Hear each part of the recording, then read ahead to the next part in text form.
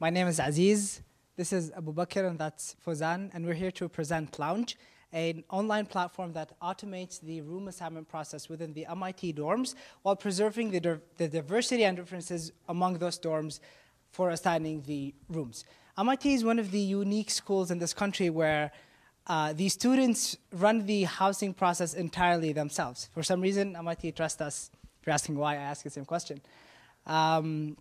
Where the students will elect people at every dorm to set up the lottery process every year.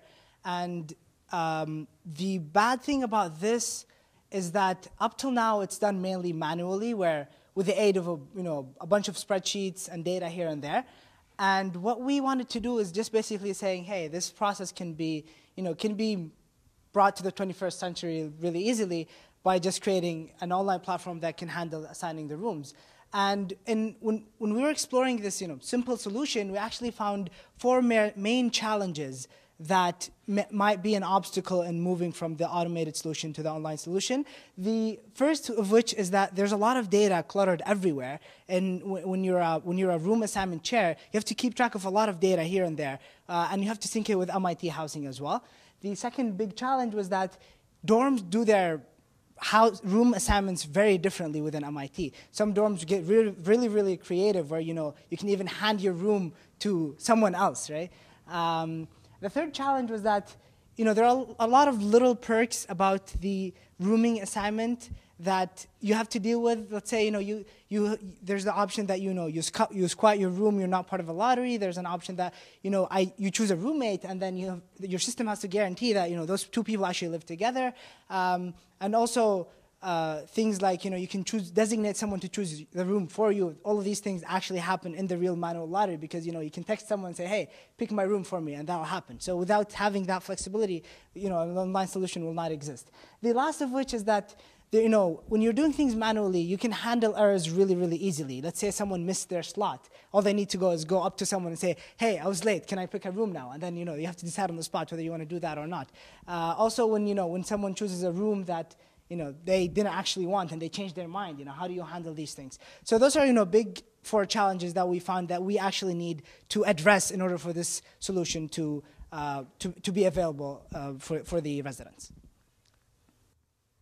So when we created Lounge, not only did we address those problems, but we added lots of features to make the housing process much simpler, much faster for the rooming chairs, as well as much more engaging for the residents who are actually going through it.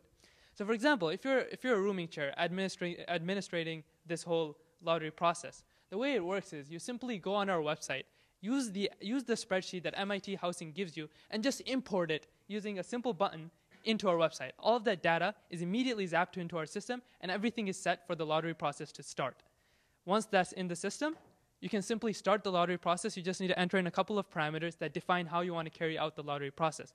As Aziz mentioned, different dorms do it differently, so these parameters simply capture all of that different variation. Once that's ready, you just click Start, and the lottery process starts for all of the residents that are in the dorm. Once the lottery process is finished, you click End. All of those results get saved as an Excel document. You download it, and you send it to MIT Housing. It's that simple for the rooming chairs. Similarly, for the residents who are going through the lottery process is a lot more interesting, a lot more engaging. So when you log into the website, you see interactive floor plans of all of the different floors in your dorm. You can hover over the different rooms. You can see information about those rooms. You can see who lives in that room. You can see the size. You can see who's interested in that room. So we also implemented features to follow rooms and to receive status updates about when that room is available, when that room is taken. Once you're ready to choose a room, when it's your turn in the lottery process, you can go ahead and simply click Choose. And that chooses the room. If you miss your slot, we have an open rolling window that allows you to choose a room later, no problem. You can unchoose room if you make a mistake. Our system also allows you to designate roommates to choose rooms with, and allows you to squat and unsquat, as Aziz mentioned. All right, so how did this all happen? During the development of Lounge, we have adopted the lean methodology, in which will keep us a tight feedback loop during development. So since day one in January, we sat with the housing chairs from Massey Hall and different dorms to figure out what challenges they wanted to address and what issues or what features they desired to implement. So upon identifying and categorizing these different features, we implement them in our lounge and then come back to these housing chairs to see if they like the implementation that of the features they desired or not.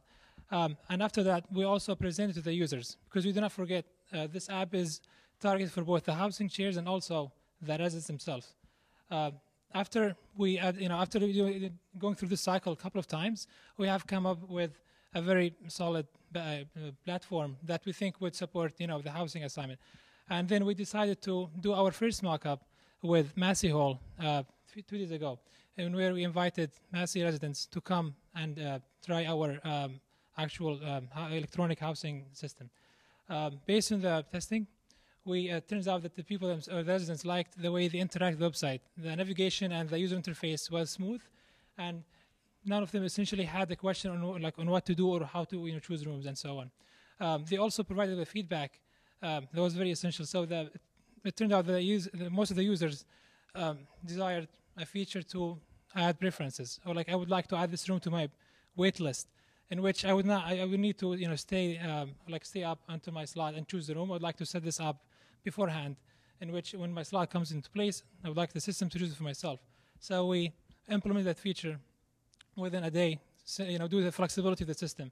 And also, based on the feedback that the users gave, the Massey government finally decided or voted to adopt the system in our official housing lottery, which will be this Saturday. So scalability, which is really important if anything you do. Since day one, as Fawzan mentioned in development, we had a very clear idea of how we want to approach dorms. The rooming chairs of every one of those dorms were very involved in our design process, where we made sure that whatever product we had is something that's going to accommodate their needs. We did multiple iterations of our prototype, gave it back to them, where asking the question, is this functional enough for you? Is this going to serve your purpose? So our idea is that right now we want to use Massey as a model where the other dorms know that the functionality exists, right? But they don't necessarily know that, all right, if I implement it, is it going to fail? Is it going to work, right? So there's these questions that they're going to ask. And our idea is that Massey is the biggest dorm on campus. And if the Massey lottery goes smoothly, then essentially that's going to be a model for all the other dorms to adopt this solution. Also, because of that, when we were developing the product, we kept in mind how we were going to integrate it with other dorms, keeping in mind that some dorms also have what is called house management systems, where they have some online functionality for their dorm. So we do have the option of exporting the entire package and just running it on their own servers, and which essentially they can link it to from their whatever system they use. They can just use our engine of room assignments on their platforms. Another point is that we also realized that with this data available in such a platform, there's a lot of room to go beyond just assigning rooms, which is this idea of plugins came. And as you can see, there's Assassins plugin where you can manage a game of Assassins within a dorm, and that's very, very simple. It took actually a couple of hours to actually put this entire plugin up, and the idea is that with that kind of data, we, as a proof of concept, developed 3 different plugins that can be used to promote social interaction within a dorm. But also, in addition, we also provided a public API for developers to essentially develop whatever functionality they desire within their dorm, and just add that functionality as a plugin to the system. And that's all very, very modular. We're really excited to see the results of our lottery this Saturday, and moving from there, we will take that platform and deploy in other dorms at MIT. Thank you very much for your time, and we'll take your questions.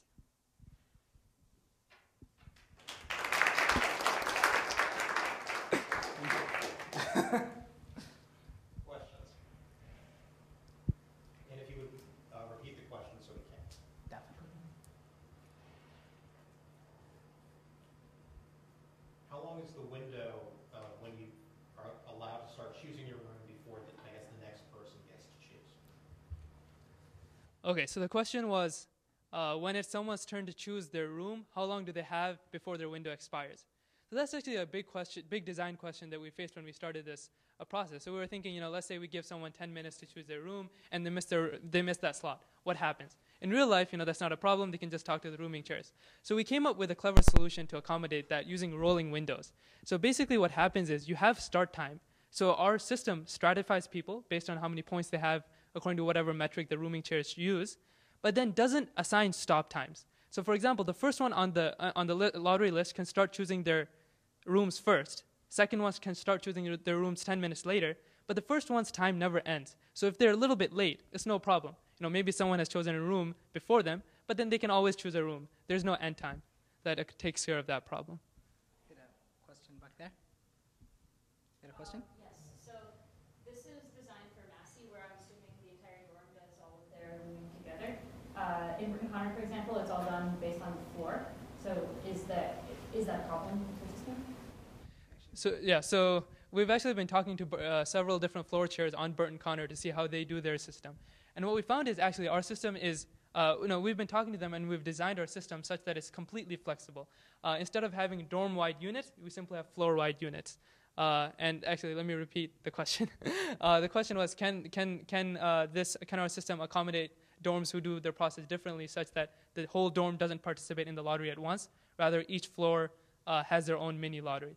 And yes, we have floor plans for individual floors. All of the dorm-wide becomes floor-wide interactions. So, follow-up question to that though. Yeah.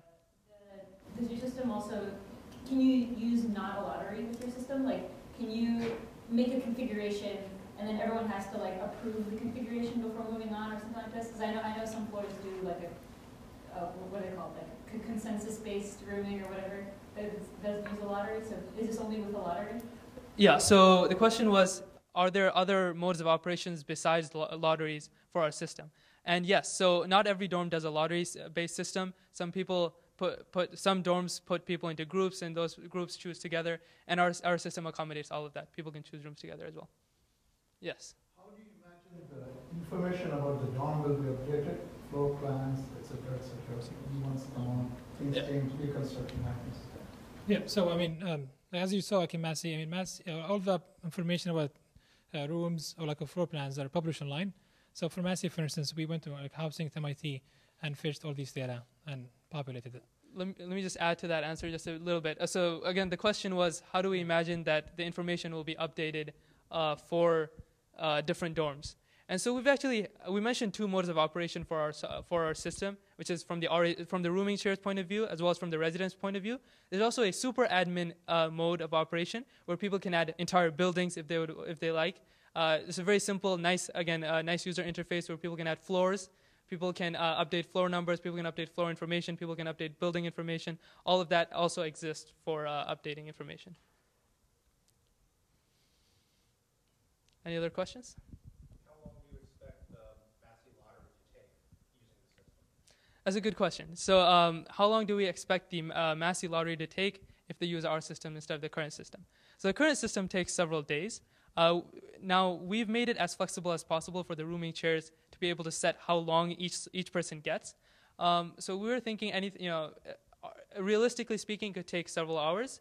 But after talking to the RACs, they actually want more time to be able to go in and fix things in case anything goes wrong. So we're expecting probably several hours over 2 days.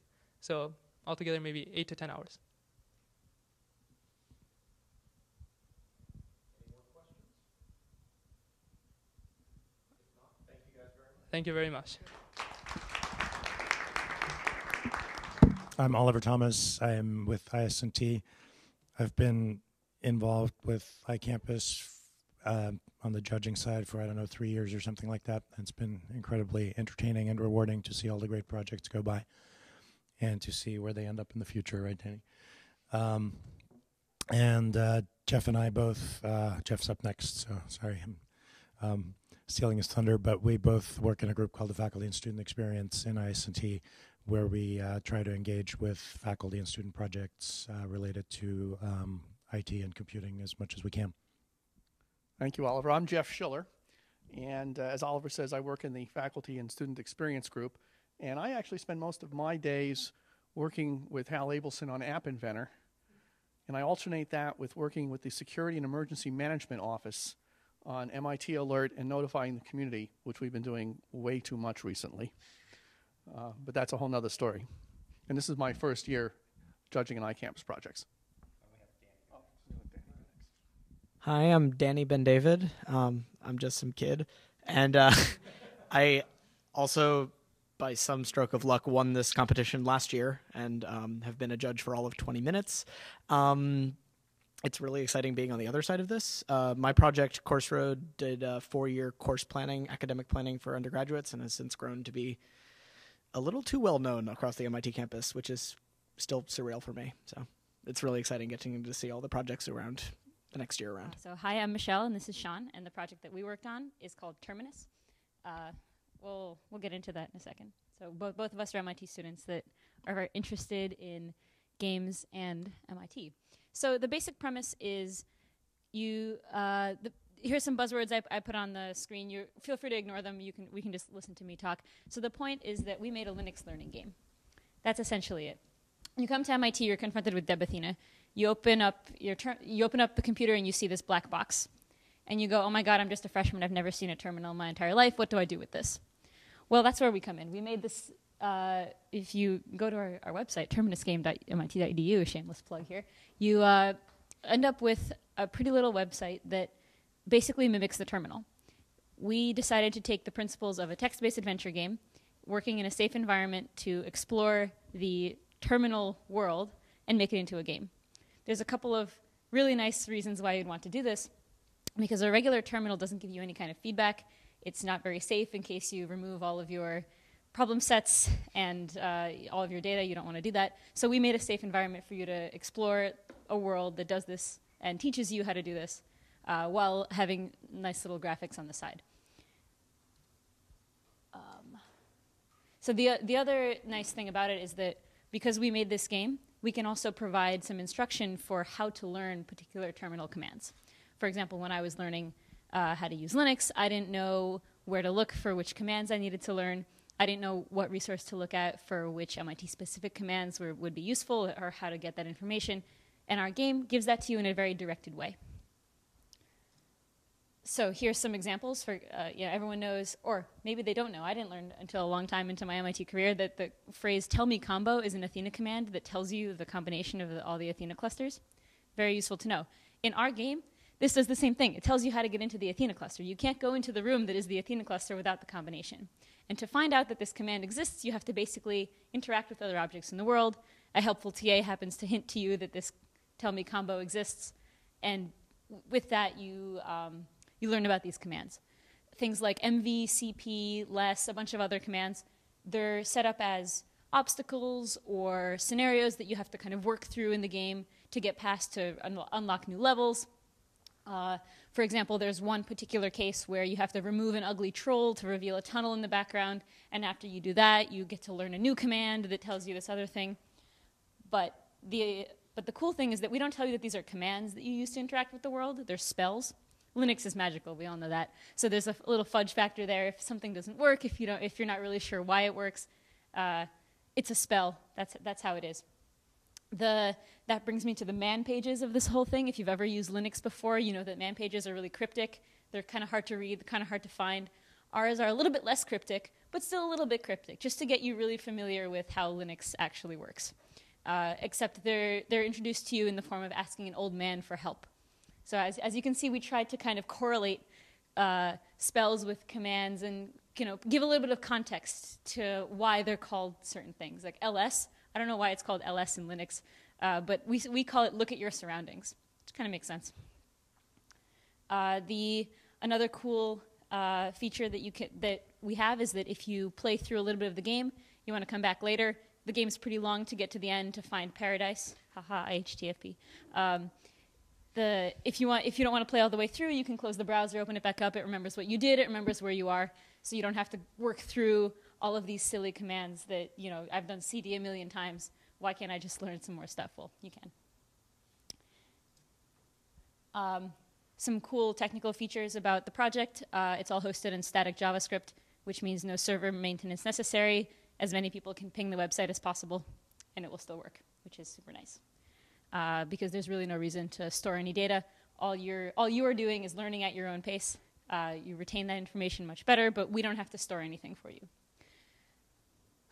We also have to remember that our target audience is not hardcore Linux users. Our audience is exactly new students or community members who are new to the MIT Debathena computing environment.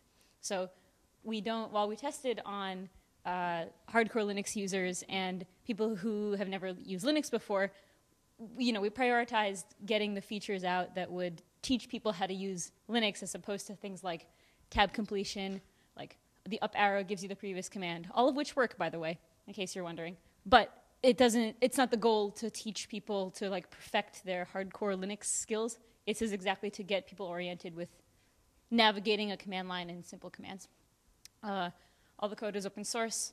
It's all static. It can be exported anywhere. And if you want to add, or if we want to add new levels, we can do that. Our framework and our backend is really simple. So there's talk of expansions to things like awk, grep, more MIT-specific commands that Debathena has that are very useful. So again, all these buzzwords. We're gamifying we're gamifying the teaching of Linux commands. And that was our goal, and I think we did it well. Thanks. I'll take any questions.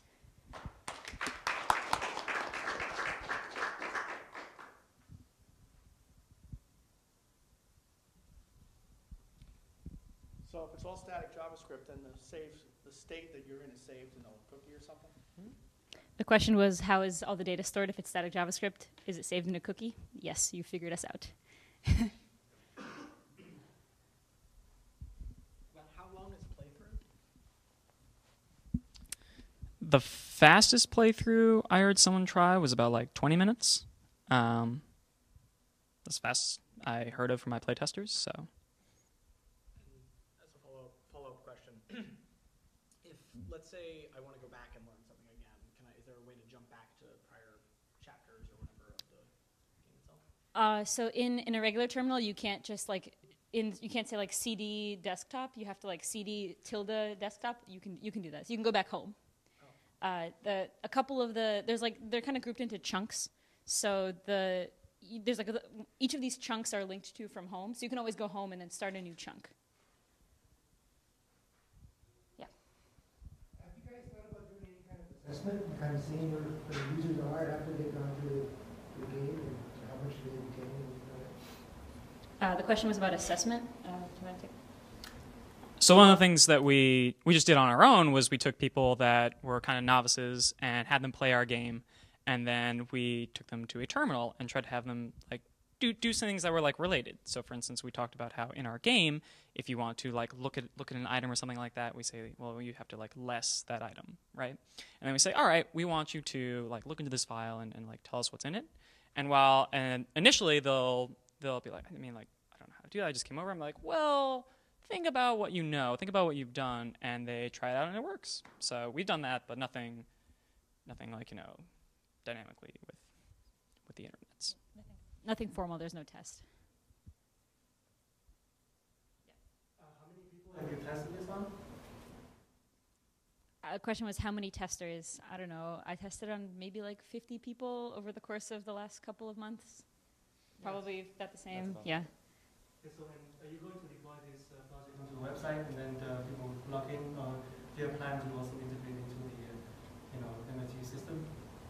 The question was about MIT integration. So it is currently live on a website, so people can go to this website. When you talk about deploying to the general MIT community, you have to think about who your target audience is and when they want to use it. So if our target audience is incoming freshmen or new employees or something, the first time you open Firefox on a Debathena, potentially this could show up as an option. During the freshman orientation event about here's what ISNT is, here's Debathena, they could mention this. We don't have any plans to like spam everybody about this, but it's just going to be here. Oliver, do you want to say anything about that? No, we might have plans to spam everybody in that. I'll let Jeff answer that question. No, we do run Athena mini courses for the incoming class in the fall. So So this would be an interesting thing to publicize alongside that, or maybe instead of in some cases. One question I had for you guys is, one of the limitations of the static JavaScript approach is that you don't actually have a server on the back end that the application communicates with, which does make some things harder, like centralized analytics, for example, or centrally tracking progress for individuals. Have you thought about what might make sense to connect it up to and then embed calls in the application if we wanted to do some, not central tracking, but for example, central rewards? And, you know, we talked that there might be some rewards for folks who complete the game. But in order to do that, we would need to worry about things like basic authentication for users and centrally tracking that so that somebody just doesn't script the client and, you know, generate or pull the reward out of the source code, that kind of stuff. So the question was basically about if there's going to be any kind of reward system, you can't do it in static JavaScript. What happens next? Right now, as it stands, we have no need for a central server. If it turns out that whatever features are required that might require a central server, we do one. But frankly, it's a lot easier to just keep it as static JavaScript because in terms of authentication, like if it's going to be integrated with MIT, you can use certificates. You can sure you can spoof a cookie, but like I'm pretty sure that my cookie scheme is cryptic enough that no one is going to bother sifting through all the code to figure out what these like various numbers and hash codes mean in the cookie. If they really want to, sure, they can do it, but all the code's on GitHub anyway. So if they wanted to, they could do it. So my answer is I'm hesitant to use a server because it's very heavy and it's not really necessary. But if it becomes necessary, then of course we'll look at other options. Any more questions? Yeah. Have you thought about any possible multiplayer scenarios? Because right now it's single player, right? But two people can't use a terminal at the same time either. Okay, sure. But I mean, it's usually more fun when you play a game with somebody, right? So, you know. Sure. The question was about multiplayer aspects. Again, I'm going back to our goal and our target audience. Our goal was to teach novices how to use the command line. I can't think of a scenario off the top of my head where I have two people on two command lines that are like talking to each other. So so I would hesitate to say I want to make this multiplayer. Like, we want to keep this specific for our audience. There's no reason to add a feature just because it would be more fun. Well, it's kind of fun. You should try playing it. Any more questions? No, thank you guys very much. And while the next group is getting set up, we'll continue with our judge introductions. I'm Jeff Merriman from OEIT in the Office of Digital Learning, and I guess I have a couple roles here. I'm a judge, and I'm also the official photographer. So if anybody has issues, don't want your image to show up on an OEIT website or something, talk to me.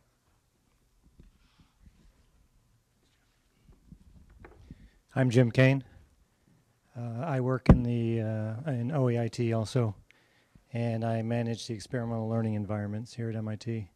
And because of that, I'm very much interested in the impact that your projects have on student learning and student life.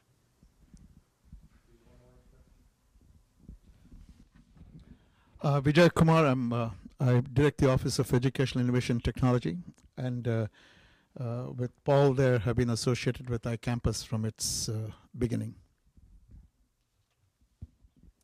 Hi, we're TouchBase, and we're here to introduce a new standard of business cards. So what is it? It looks and feels like any traditional business card, and it has the same disposability as any card. But inside of these cards, there's an additional layer of conductive ink. This ink is in a certain shape that your smartphone can detect. And what happens is it encodes a special ID that we can use to look up in our data table. So what you do is you take your card, you tap it to your phone, and the phone itself will load the information from our servers and download this information onto your smartphone. And once you have this information, you can either add it to your contact, or you can simply view it and view links that are also available within this information. So we took the time to take into consideration, is our idea possible? So the first thing that we consider is how many unique IDs can we actually generate? So we use some very safe calculations and some very conservative estimations regards to the error that may happen from a user missing the actual touch screen with their card or touching it at a very slant angle, and see how many unique IDs we can generate. And we calculate to about maybe 15 billion unique IDs, which is more than enough for the entire world. We also contacted conductive ink makers and printing vendors, such as Kendall Press, in regards to the feasibility of actually printing out these cards. And they told us that the cost of these cards are extremely cheap because the ink is only an additional 1 cent for each card. And printing the cards itself will actually only require changing a nozzle at the printing vendor, such as to make sure that we don't mix ink from the conductive type and the regular ones that we print the cards with. So that's a little bit about our product. So how can we change MIT with this business card? So the first thing that we see is CPW. It's a huge event where all the new students, the newly admitted students, come to MIT to interact with their future classmates, as well as people who are already here. During their time here, they make their decision as to whether they want to come to MIT or not. And how they do this is based off of their connections. So at CPW, each newly admit goes around and kind of meets all these different people. And because they meet so many people, they start losing some of the connections that they've actually made already. And this is mostly due to the fact that either they get too many contact information or they start forgetting names of people who they've already met. And when they try to go home and look these people up on Facebook, they forget their name and you can't find them and you lose these connections. Because of these lost connections, these newly admitted students might not decide to come to MIT. And so what we can do is we provide all newly admitted students who come to CPW with a packet of our business cards. What they do is they go around and exchange with other students. Through this exchange, they gain not only their contact information, but also their links to the Facebook accounts and Twitter and any other social media accounts that they want to upload onto their profile. And as a result of this, students have a bigger pool of connections to decide whether they want to matriculate or not. And ultimately, MIT's yield rate will increase. Another aspect of MIT life is career fairs. Students want to get a really stellar job for their summer internship, as well, and recruiters want to hire really stellar students for the job available. And the big pain point of career fairs, however, is a bunch of students go to the career fair, hand off their business cards, or actually, sorry, they hand off their resumes, and the recruiters give them brochures, business cards, and a bunch of other things that they have to collect. Once they go home, it's extremely tedious to go through and try to find, oh, how do I apply to this internship? How do I apply to this one? And the process is extremely difficult. If we introduce our product to the MIT Career Fair, then what we can do is unify every detail, every information regarding the student and the recruiter in one piece of a physical item, which is our business cards. The students can enter their resumes, their contact information, as well as their social media accounts such as LinkedIn, and hand these off to the recruiters. What the recruiters can do is have the process for applying to their company on their business card, as well as their name and contact information. During the exchange, all of this information is exchanged at one time, and you don't have to give multiple brochures. And when the students take their cards home, all they have to do is tap and download the necessary information. Ultimately, students are getting better jobs because they know how to apply to more companies. And recruiters are getting better students because they get to view the resumes much easier. And as ultimately, MIT will have better ranking because their students are making higher salaries and recruiters are more happy with the people that they hire. Lastly is student IDs. All students at MIT have their own IDs. And these already include NFC technology as well as a magnetic strip on the back. The problem with these is that they require a special reader to process these information. And so a lot of times, students will use their student ID to access tech cache. One of the biggest example is going down the Infinite. You get attacked by a bunch of people who are asking you for donations to their charity. And they ask you, oh, can you donate? And you may say, oh, I only have tech cache. And a lot of people can't process tech cache, or they do. And the only way to enter tech cache is a list of paper where you write down your ID. Sometimes it's illegible, and they can't process your payments. And it's a really difficult situation. But with our technology, all these students group will need is a smartphone. By downloading our app, they can tap the student's ID and immediately download the tech cache information that they need onto the phone into the MIT process. As a result, students get a easier tech cache exchange possibilities. So we're not only targeting just MIT, we're kind of going for a world effect. And one of the biggest things is, of course, business cards. We're basically reinventing business cards such that they're capable of integrating with our mobile-dominated world. Business cards are still a very important part of business etiquette, so we can't remove business cards completely. Now, what people can do is when they exchange business cards, instead of going through and typing all of the information onto your phone manually, they can just take the stack of business cards and tap them individually onto the phone and download all of the contact information that they need. Not only that, we also provide networking information. So what happens is when the person taps the card, the giver of that business card can view whether or not that individual has tapped it. This gives the giver of cards a source of network information regarding who has tapped their card, when and where their cards have been tapped. Ultimately, they can know how well they're getting their name out to potential buyer and seller of products. We also target other possible uses of our technology. For example, inventory tags at big warehouses. We can basically have our technology imprinted into the products, such as the labeling, and be able to know the location of where each product is. We can also target personal identification, such as driver's license. And ultimately, electronic payments is another possibility. So at TouchBase, we're really hoping to make our business card, our technology, a new standard of business card for the future. Take any questions?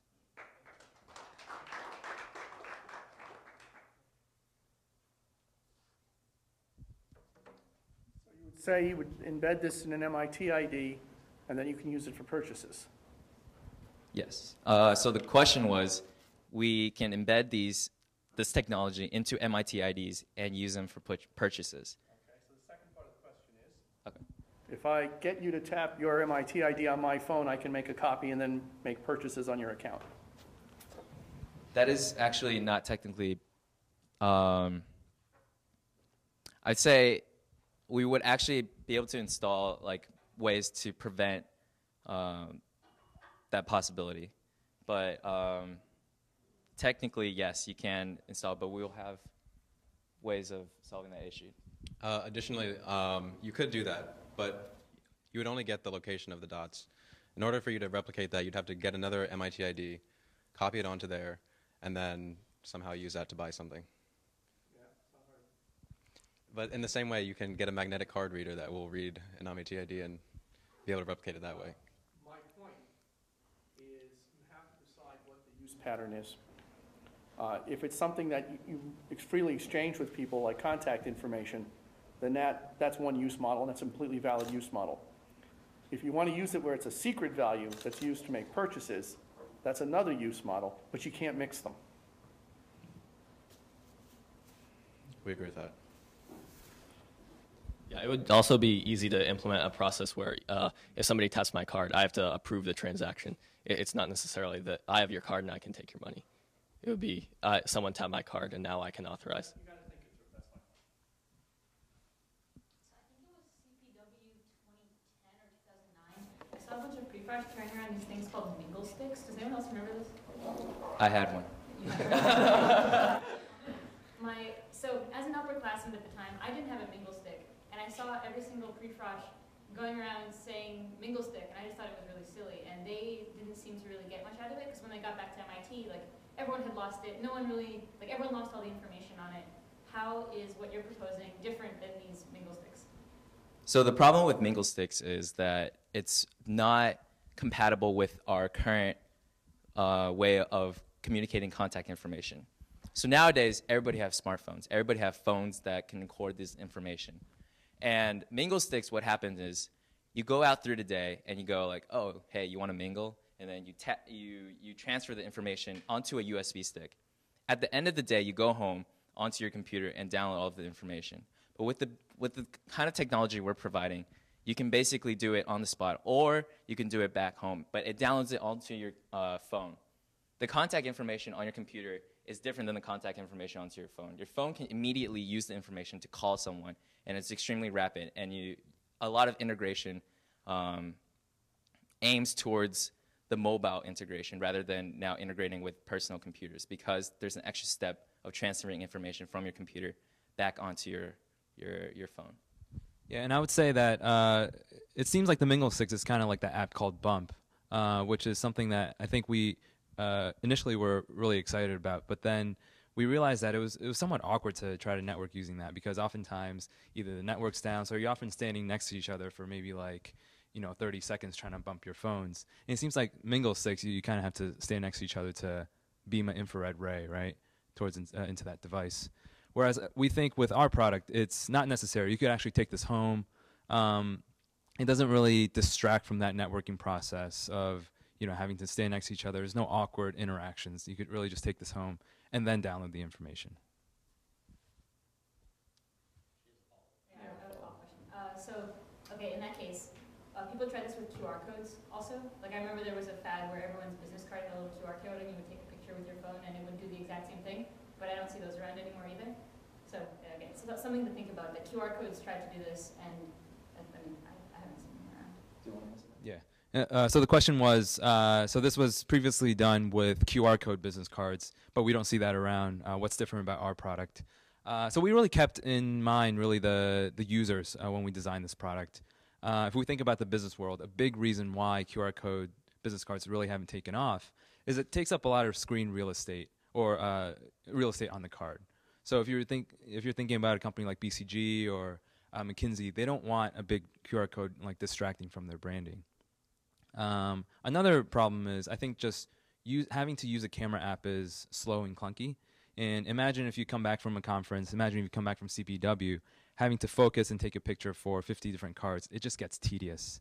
So our thought is we really kept the user in mind, thinking about if we were to roll this out beyond MIT, what would be necessary for this to become mainstream.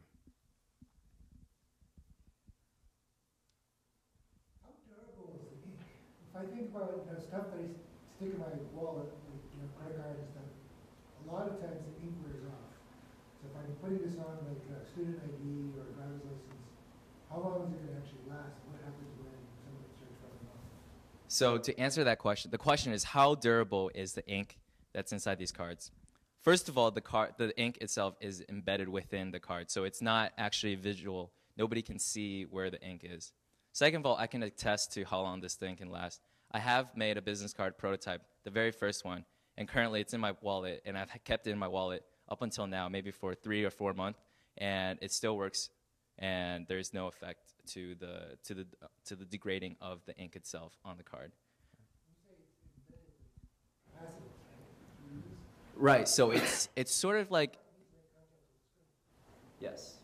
So like there was a little small demonstration on the screen. So you take the card and you hold it and you tap it onto the phone, and the interaction, the conductive ink acts like fingers for your smartphone, and your smartphone can detect the location of these touches, and using this, it encodes the information. Yeah, and I would say in addition to that, it's we don't want you guys to mistake that the conductive ink is going to be used to print the text in front of the card. It's going to be, the text in front of the card is going to be using regular ink. This conductive ink is embedded, I guess you could say, between the two paper layers And we've realized that that still registers on the screen when you tap onto it.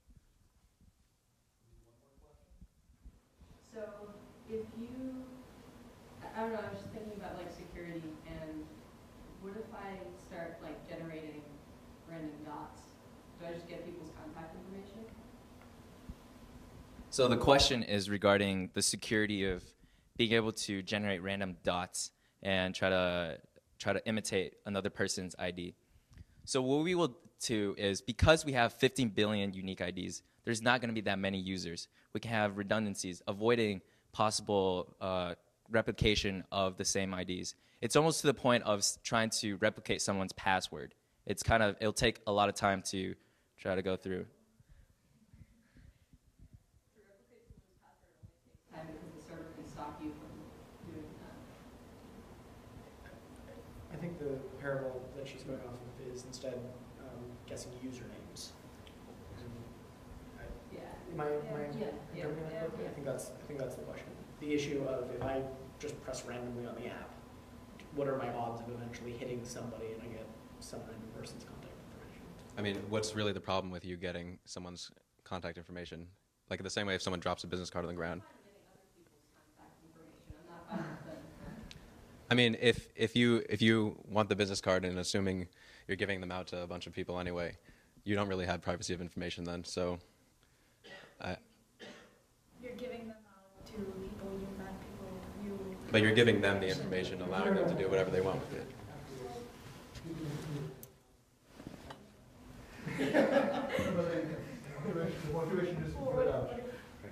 Yeah. Okay, guys. I think a lot of those questions go back to scope, though. Like Jeff was talking about how you're using it, whether it's for purchases, inventory, or just personal information, public or private information. Okay. Thank you guys very much.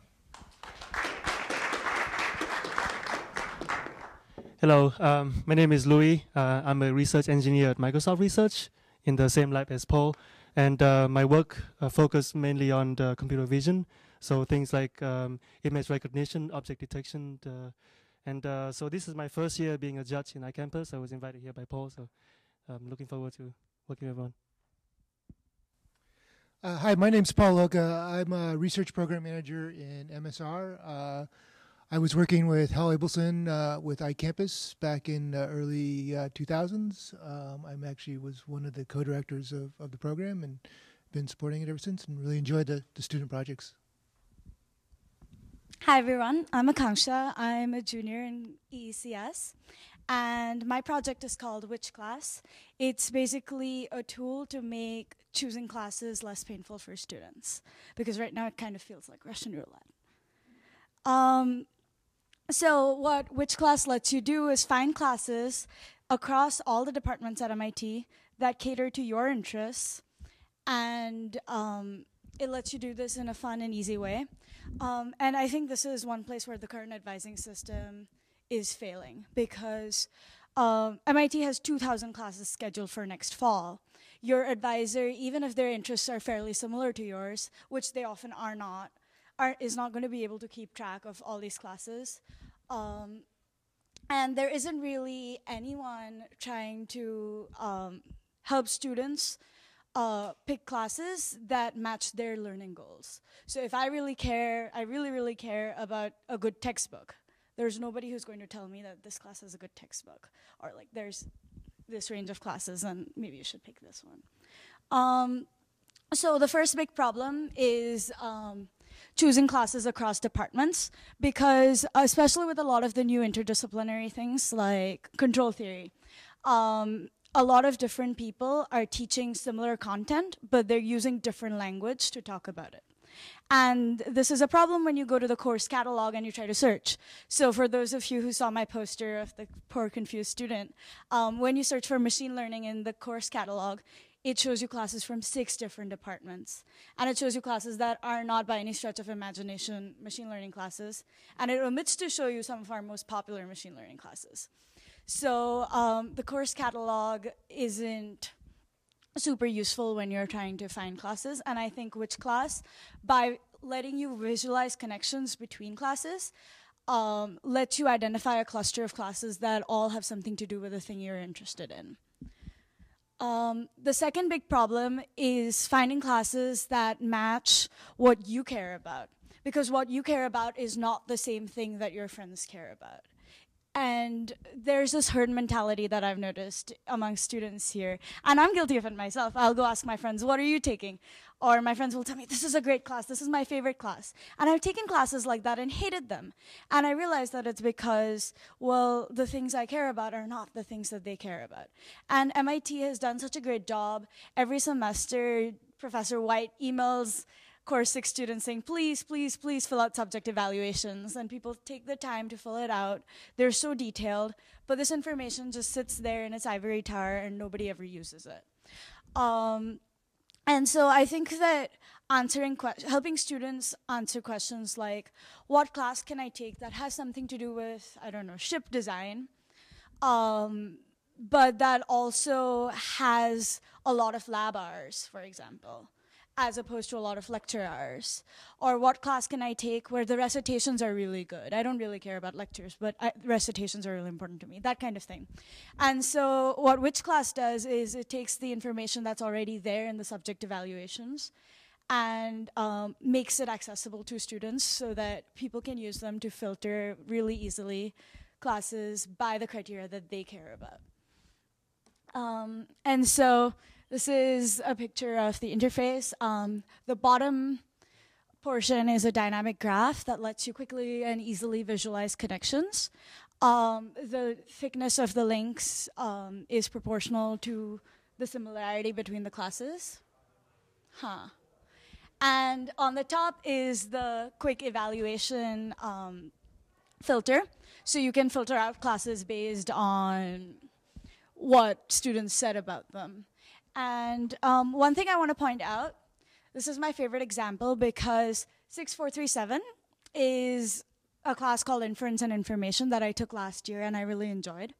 And I was just playing around with this, and I've taken a lot of machine learning classes since then. What I did not know is that mechanical engineering has a class called Inference, Learning, and Estimation, 2160. I had no idea. My advisor is a machine learning person. He had no idea. And I looked at the content for this class because I found the link here, and it looks so similar to 6437 and still has enough differences that I pre-read for that class today. So this has already demonstrated real value to me. And so I tested it. This is up on the internet. It's out in the wild. I've been getting people to try it out, people in my living group, and they've given me a lot of good feedback. They really enjoyed using it. And I think one thing I want to point out is that this isn't trying to subvert the advising system. I think advisors still have a lot of value that they can provide. But I think that having a tool like this, so an advisor and a student sitting down in front of this screen, will just make that relationship much more productive. And lately, a lot of other interesting possibilities have come up. I know there was some talk about using this to investigate overlap in the curriculum by the administrators. Another thing that would be really interesting in the longer term is when students change those evaluation sliders, tracking that information and then giving that back to the administrators and the instructors saying, this is what students seem to care about. So closing that feedback loop, I think, is not happening in any way, shape, or form today. So yeah, remember there's 2,000 classes being offered next fall, and some of that, and not all of them are going to cover the things you want. Not all of them are going to do it in the way you want. But there will be classes that will cover the content you want in the way you want. And pre-read starts today, so for the students in the in the room, you should use this tonight. Yeah, I think this is a big problem. I think it's a real problem, and I think I have a real solution. Thanks. Questions?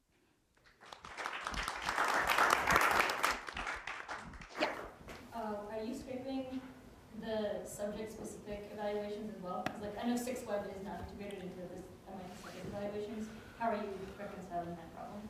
So I think Course 6 is the only one that has their own evaluations. Well, I don't know. It's the only one that I know about. And Meki has her own? Oh, okay. So as of now, I'd like to, because this is meant to encourage students to look across course boundaries as well, I'd like to have a common framework a common interface at the top for sorting through.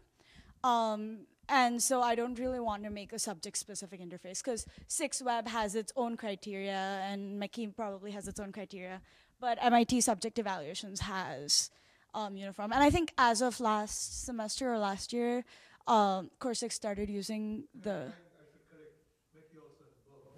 Yeah. So there is data about these Course 6 classes. There is data about the McKee classes here, and I think the advantages of a uniform interface. What?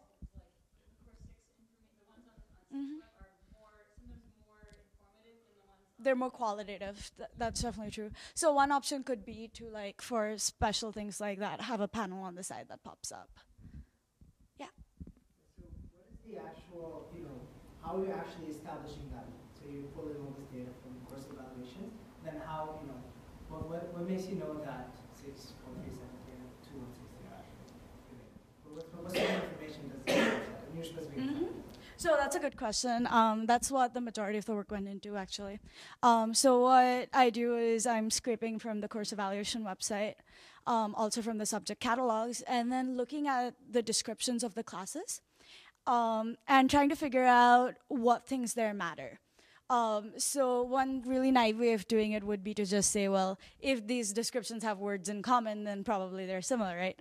But the problem with that is words like and the are not informative at all. Taking it a step further, there may be words that are informative, like in English. Like class is not actually a generic word like and the, but in this context, it's a word that has practically no meaning in terms of similarity, right? So taking these ideas, what I did was I experimented with different natural language processing algorithms, and the one I settled on is called TF-IDF, Term Frequency Inverse Document Frequency. And it's a pretty standard way of looking at a collection of related documents and finding out which words in this context are important. So something like Bayesian is much, much more important than something like course or PSAT or exam. And then assigning every word an importance or relevance measurement, and then based on that, finding the cosine similarity between two descriptions.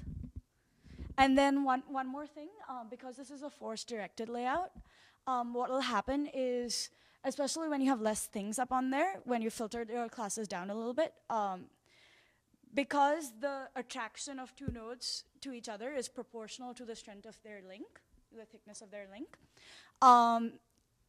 the machine learning classes, for example, will tend to congregate in a particular spatial region.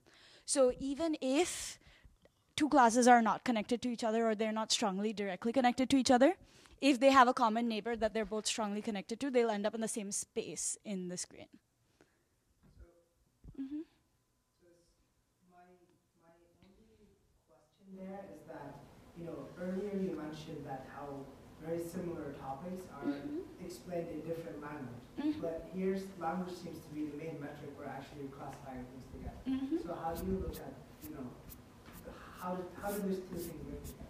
So I think the key there is that even if they use slightly different language, and it's not possible for the student to predict beforehand what language they're going to use, the fact that you have all the classes on there actually saves you, because I can type machine learning, and then it'll look at the machine learning course description, and it'll see, well, yeah, it says machine learning, but it also says inference, it also says statistics, it also says Bayesian, it also says probability. And then 6437 doesn't say machine learning anywhere, but it says inference. Inference is in the title, in fact. And it says Bayesian, and it says probability. And then maybe the course 2 class only says inference.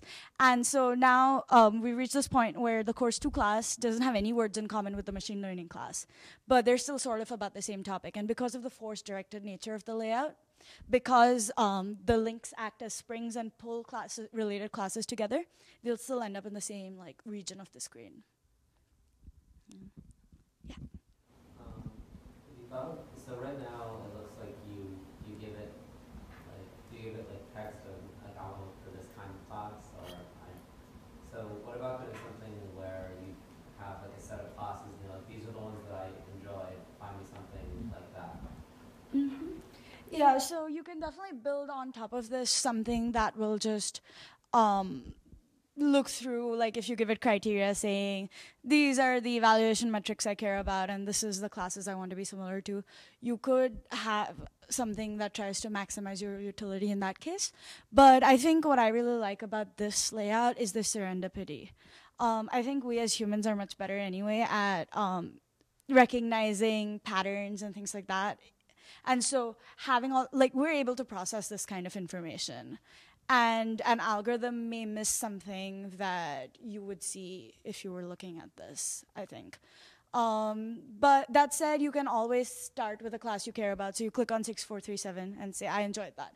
And then you look one, it highlights all the neighbors for you. So you can like look one away and say, well, 6441 looks interesting. What is that connected to? And click on that. And so I think that kind of exploration might be more effective, actually. Do you find that people sort of are able to, I know that when I'm actually filling out the course evaluations, they're like, on a scale of 1 to 10, tell me how green this class is. And you're like, I don't know, right? So do you find that, like, you know, users, when they're trying to play around with, you know, how much they care about particular metrics are also just sort of confused? I think people definitely are confused, and I think that that's a systematic problem we have here at MIT, because people aren't used to thinking about this kind of thing, because nobody has ever let you say that this is what I care about, and then given you classes that fit those criteria. So I think that's a systematic change that should happen and will happen here. I know that in the months that I've been playing around with this, it's made me think much more about what my priorities are. I'm started looking at my classes right now and being like, I really like this class, but like just saying that isn't enough. Let me think about why I like it. And I've become much more sensitive to things like not having a textbook really frustrates me. Like it really frustrates me. I hate studying from slides. Yeah.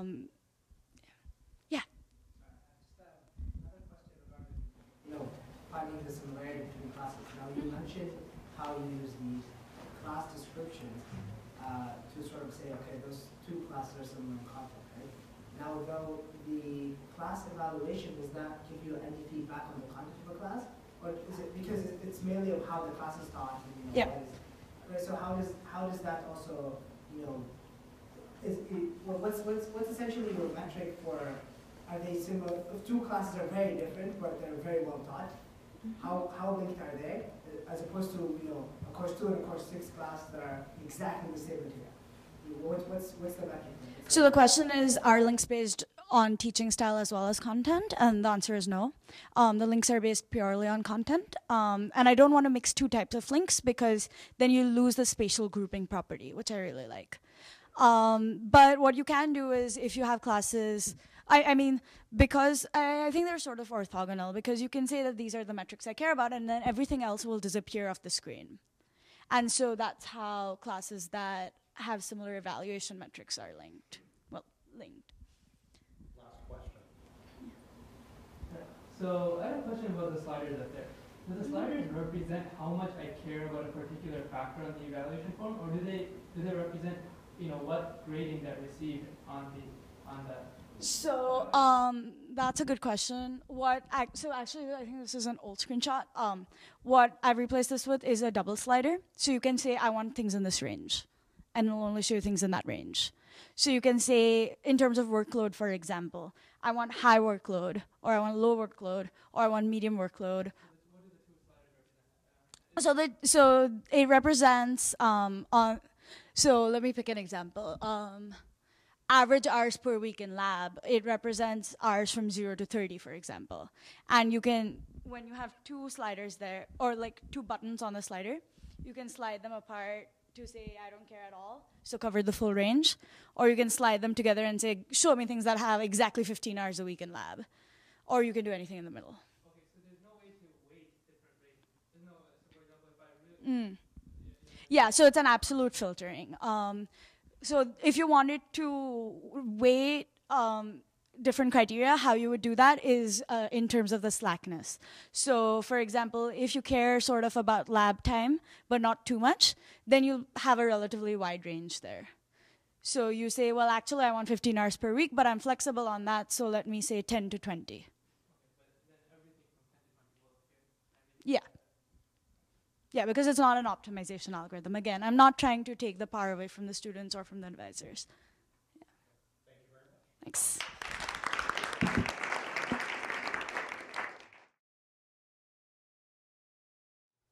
I'm Sarah. Hi, I'm Adine. And we're here to present EduCase. The idea behind EduCase is that recording video is expensive. You have to buy costly equipment, hire a cameraman, and then waste hours editing. And for universities like MIT that want to record video lectures for their students, or for initiatives like OpenCourseware, edX, etc., it's neither cost-effective nor scalable. Introducing EduCase. EduCase consists of 3 devices, 1 per lecture hall board. Each device has a Kinect, we have one over here by the way, and a PC.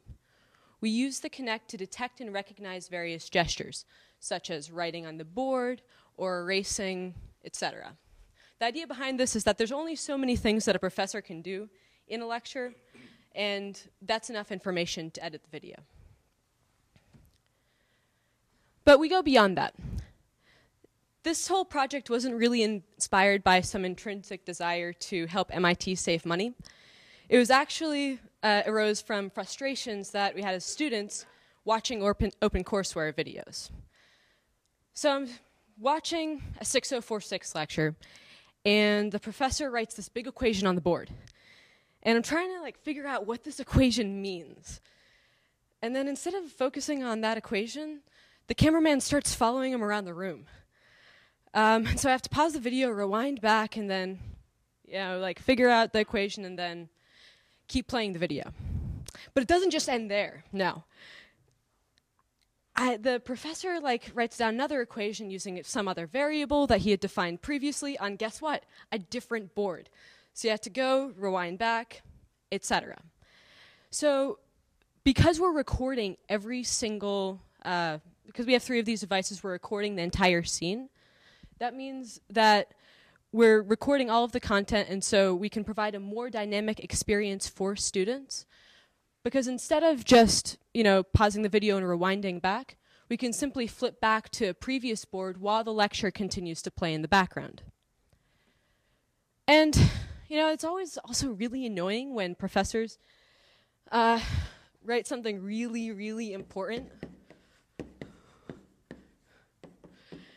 and then turn around and ask, so what does that really important thing that I wrote behind me say? Now, they don't actually ever say that, but that's always what's going through my mind. So as for that professor, that's taken care of with our invisibility cloak.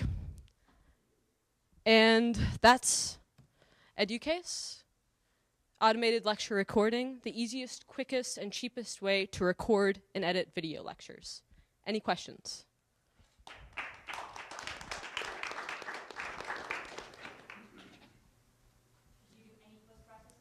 Yes, we actually do some, define post-processing. Does a person have to look through the video and do anything to it? So there's some, in the very beginning, some of the information that we use to edit the video includes the location of a chalkboard. So what we'll have someone do is basically mark the location. We'll give them a frame and we'll say, okay, tell us where the chalkboard is. So do you mean by visual, having visual cues there during the lecture, or you mean before? No, after the lecture is recorded, we say, here are a few frames that we recorded. Mark where the chalkboard is. And then we also, because we have 3 devices, they're not all really cloud connected. We just take actually we only have 1 device now, but we pretend we have 3. We have some tricks to do that.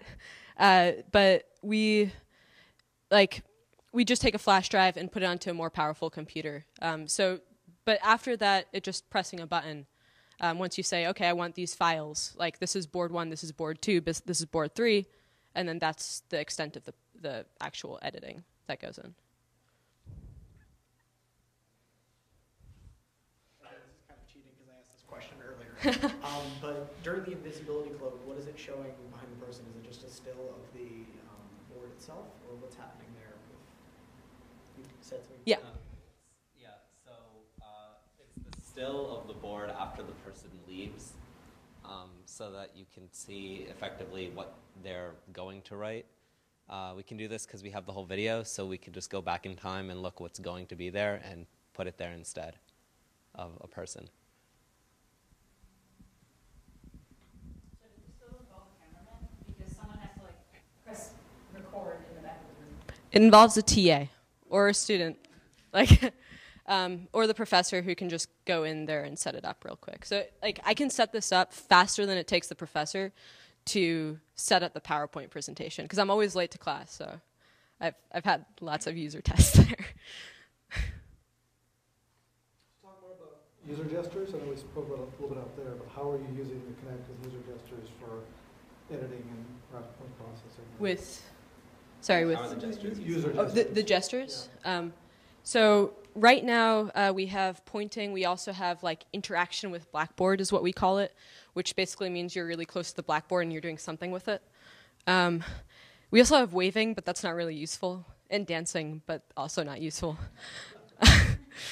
And we found that that's actually like does a pretty good job of finding when to actually switch videos. There's plenty of work to be done as far as iterating on that goes, but it's a very good like first start. And the gesture engine is very modular. You just kind of define a new gesture, and we're using state machines for the gesture recognition. Have you gone through and recorded the whole lecture? Yes, and there are no memory leaks.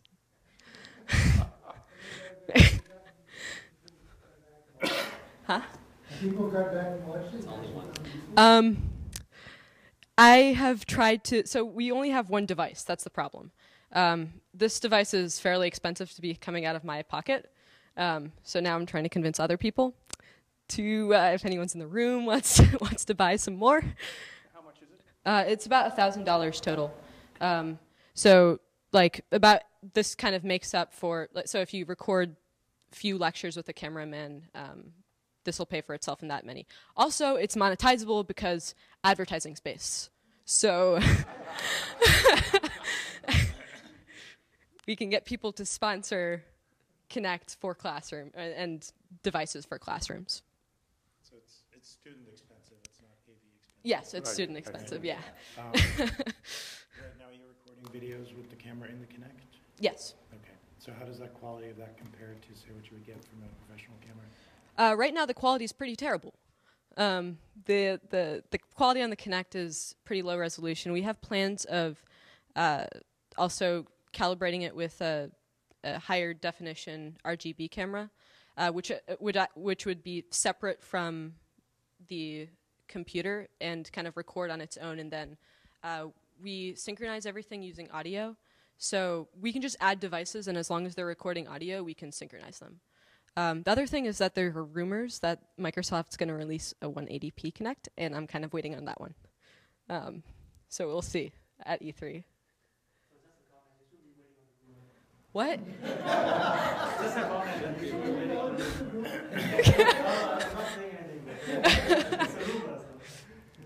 Yeah, but it makes sense business-wise for them to do that, so...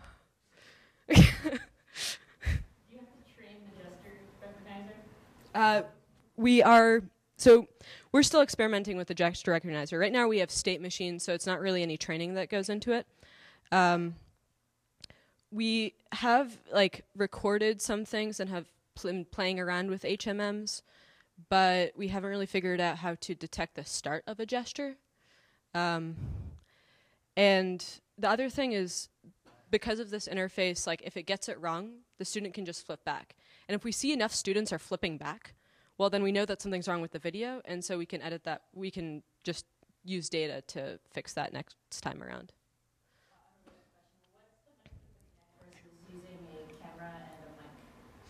I like giving Microsoft money. No, I'm just it's the infrared. It's having, so first we can detect the how far away you are from a blackboard. It's much faster than doing just recognition of where bodies are, and trying to, there's been some image processing to try and detect gestures, but it's not very good. Stereo cameras could also be an option, but I don't know anything about that, and it's harder to work with, and it doesn't look as slick. So.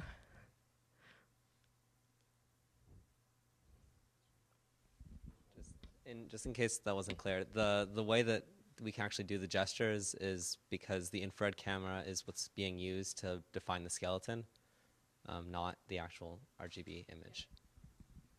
Do you have a question? Is that Microsoft Surface? Yep. So, Yeah. I mean, could you be like different, notebooks or something that's Linux-based or cheaper maybe? Yeah, you need something with a solid-state drive and just enough power to deal with all of the processing that happens as you're taking in the video.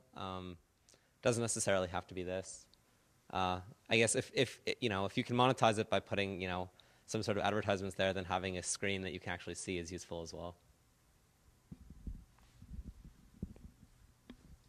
So you said that like the invisibility cloak works by like putting a future image on the screen.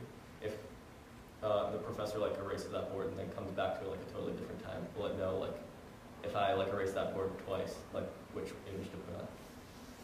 Oh, so it doesn't really do. Okay, so what it. He asked. There's some unclarity about how the invisibility cloak works. So basically, there's this board behind me. Okay, I'm standing in front of it. If I move, then there's like now I see that I'm no longer in that space with the board, so we can capture that image.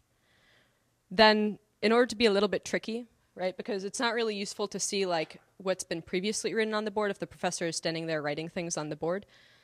We reverse the video first and do the exact same process so that you end up with the future board. But it's basically like if you've been away from a certain area for about 20, 30 frames, it differs. It's a little bit more complicated than that, but then it will it'll call that the background. And 20 or 30 frames being a second. Yes, yeah, it's 30 frames a second, yeah. What's next? What's next? Lots of stuff. So we are experimenting with audio, like how we can use audio to also tell us what's going on in the lecture. You can actually kind of like faintly hear the chalkboard sounds in like higher quality audio recordings. We are also using that when we talk to edX.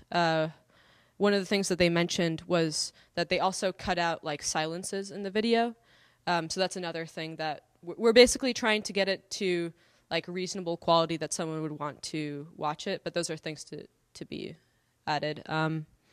Making the gesture engine a little bit better, as well as buying like a couple more devices and recording the full lecture rather than 1/3 of a lecture would be very helpful.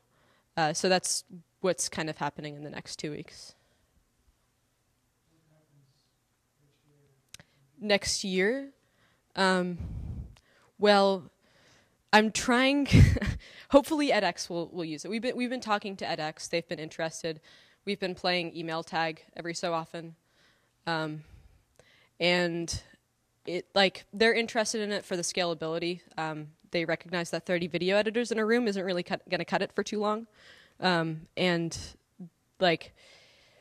So hopefully we can get it into their hands, given that we can do some more development on this. But I mean, I'm going to be working on this over the summer. I don't really know about Adine yet, but I kind of have to finish it for my thesis, so. So that should hopefully happen. So there's plenty of room. Part of the thing is that we're not 100% sure on what's going to be the best solution, right? Right now, there's really no other game in town because you can't record lectures that people can go and see that are Blackboard lectures, and that just doesn't get done effectively unless you can pay someone to do it, which is only going to work here for like 2 classes a semester, like the big classes, right? So what we have now has is working. We need some more devices and a little bit of like the audio editing, maybe add in like an HD camera or something like that to make it better. But then going forward, if that's not necessarily, there may be ways to then improve upon that, right? You have all of the depth data, so you could create point clouds, right? And now you have three different point clouds from different angles of the entire room, and so you basically have a 3D area depicting the lecture room, and you can go wherever you want. That gives you the optimal view within the room. And there's actually been some work with the Kinect that does sort of all the point cloud work for you, which is kind of cool.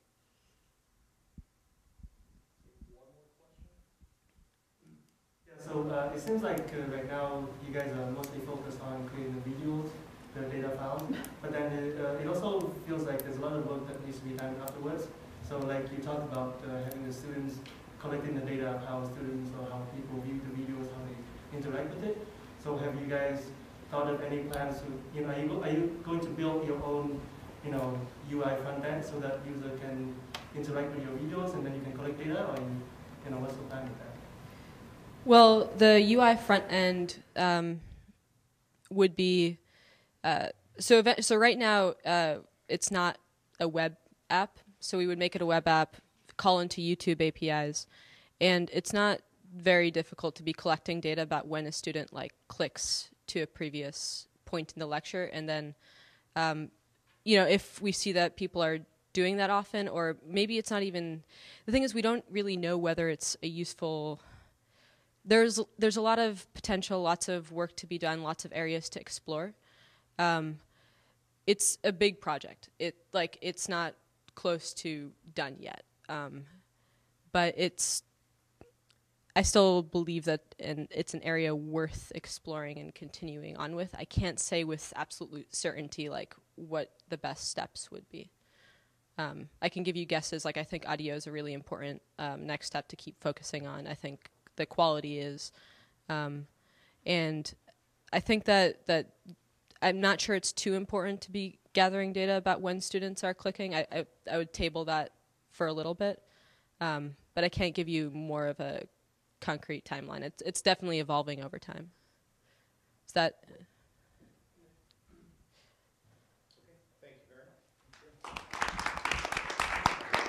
much.